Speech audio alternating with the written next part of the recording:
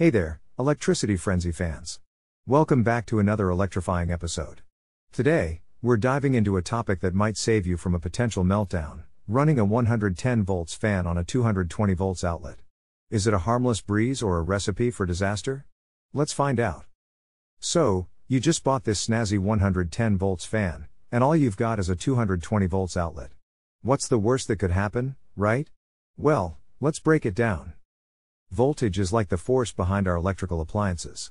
The fan is designed to run on 110 volts, but if you plug it into a 220 volts outlet, you're doubling the force. It's like trying to fit a square peg into a round hole. It's not gonna end well. Now, here's the kicker: the extra voltage can cause the fan's motor to spin faster than it's designed to, generating excessive heat.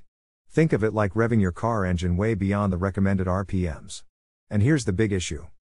The increased voltage puts the motor at risk of insulation failure.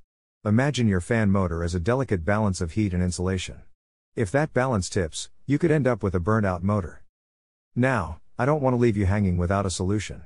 Enter the voltage converter or transformer, a superhero for your electrical devices. It ensures that your fan gets the right voltage without the risk of turning your motor into a crispy critter.